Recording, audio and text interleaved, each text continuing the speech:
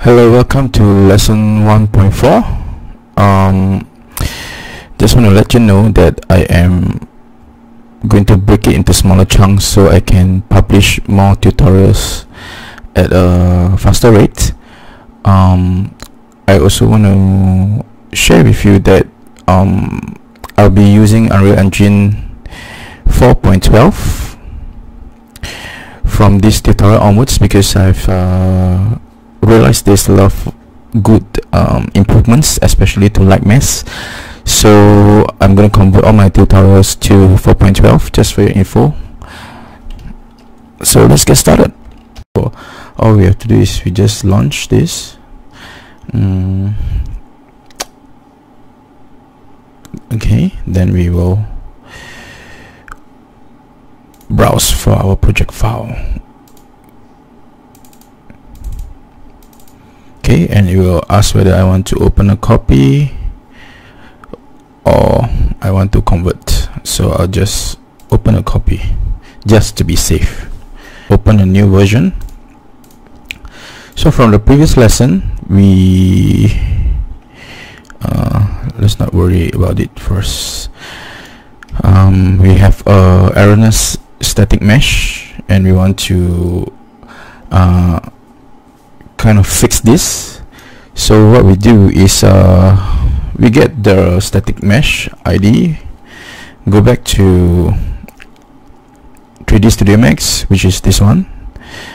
Okay, and what we will do, or rather what I will do, is I will check the unwrap. UVW is map channel 2. Let's check the others. I believe is map channel 2 also. So yeah, sometimes there are these small little things that that has issues. It looks perfectly fine, the UVW map. So I have so what do we do from here? When we import in, there is something wrong with it. So so what we can do is we reflatten it, just like what I have shown you. Another way is that I find really useful is that we can just create a channel 1 UVW map. So I'll put in another one. I don't know, but this seems to work. So so that's what I'm gonna do. So I created one with a channel 1 and I reflatten my channel 2. Okay, let's not touch anything. So what I do is I'll just re-export this particular one using TS tools. Okay, so I'll just put it here.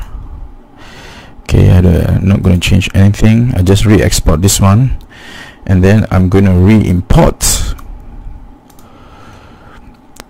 the static mesh. Okay, so it already exists. Yes, I want to overwrite. Again, let's check. I don't want to generate light map. I don't want to generate collision. Okay, so so there's still issues with it. It seems okay. So right now the UVW map is there. So let's try to rebuild and see if it works.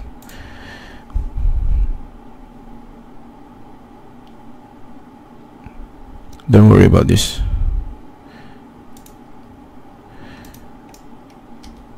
Okay, so you see now, right now it's white in color, which means yes, it is working. I won't go into too much details about doing a perfect light map. I believe there are good materials out there to learn how to do it properly, but for what we do in this lesson, I think this would suffice. So right now I just want to do a test walkthrough in my room. So I'm gonna add a player start class.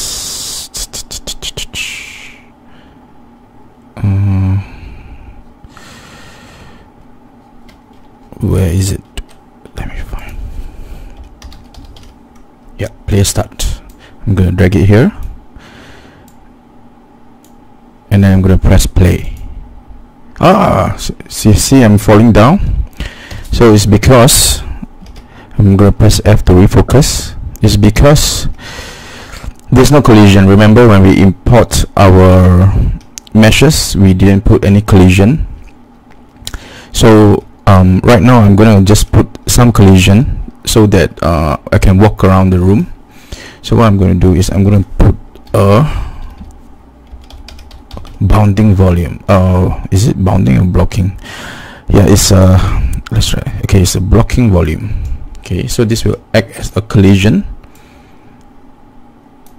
Okay, then I'm gonna just do a quick one and cover the room. Okay, just do 500 by 500. Okay, just to make sure it covers the room.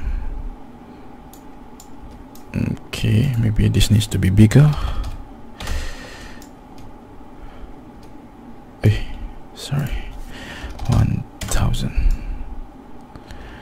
Okay, so what happens is I'm not going to put a bounding volume on the walls, so I'm going to let you see what's happening with the collision. Okay, so I'm going to press play again. Right now I can walk around in the room, but because there's no collision in the walls, I can walk out of the walls. Okay, so that's the purpose of collision. So when you are done, we are happy with everything, you should put collision in most of the things that you have. I didn't want to have collision in the meshes because it create a lot of problems. What I mean by that is when I import an object, we can actually have collisions, but I didn't want to do that because you know, there's a lot of problems. My place will get stuck, the collision will envelop the whole room. So I think the easiest and fastest way is to just manually add collisions ourselves. You know, nobody is going to penalize you for having no collision on a sofa. You know, I think that we don't have to be too perfectionist about that. But of course, if you want, then you know, you can have your own style. You can, you know, have collisions for your furnitures and not for the walls and stuff like that. So it's up to you, but personally I prefer not to have any collision and add my own blocking volumes. Okay, alright, so right now, to make the room feels realistic, I'm going to add a background. Okay, there are many ways to do a background. So one of the ways is to use a very big static mesh, just like the realistic rendering demo. You can explore it, download it and explore it. So I'm going to show you how I'm going to import this static mesh into my project and use the background from there. Okay, so first things first, let's locate the static mesh background. Okay, and I'm going to export this asset actions, migrate. Okay, so I migrate my material files and my mesh files. Okay, and we're going to choose our project folder. For me is I put it in desktop, content folder. Okay, so once we just need to click on the content folder and let Unreal Engine do the copying. Okay, do not attempt to copy this yourself outside the system, outside Unreal Engine. Just use this way to copy any assets that you have, so Unreal Engine will take care of all the connections or the files and it will migrate it over nicely for you. Okay, migrated successfully. Okay, so it is here. Okay, materials is there, done nicely for you. So you can study the materials on how they do the materials. For the background is just a picture, and then connected to the this is the blend mode is translucent, shading mode is unlit,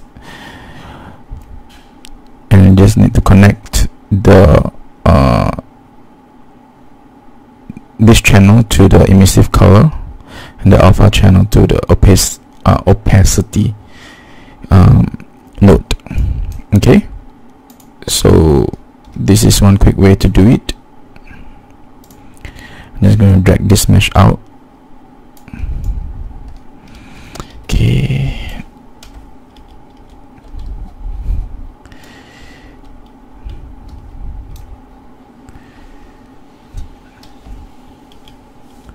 so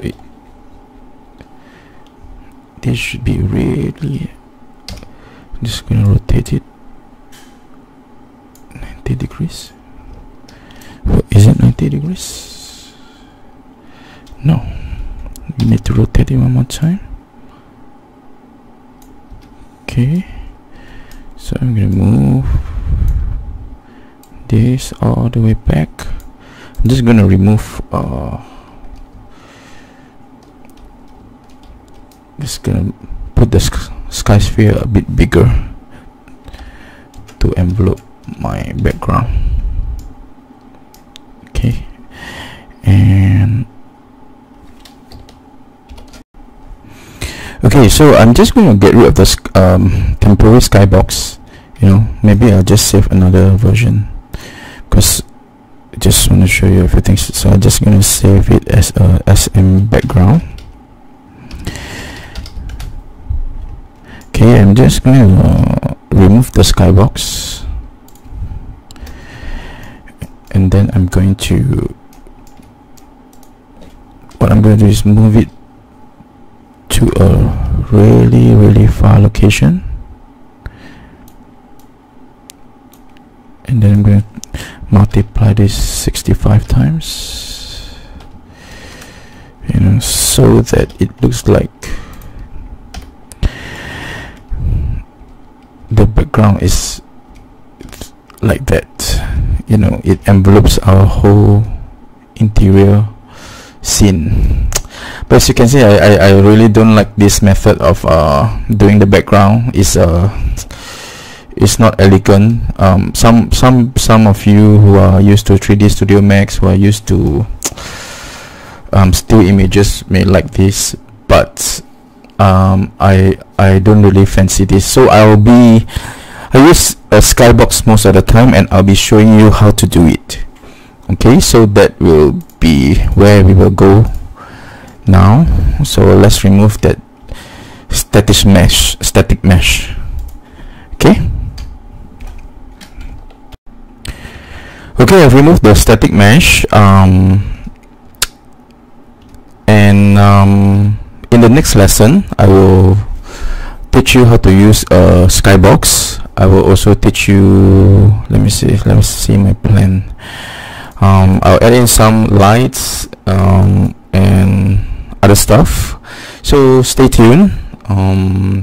So in the meantime, enjoy this tutorial. That's all I have for you. Thank you so much for subscribing. Please continue to share the videos to your friends who are interested in Unreal Engine architectural visualization. Thank you.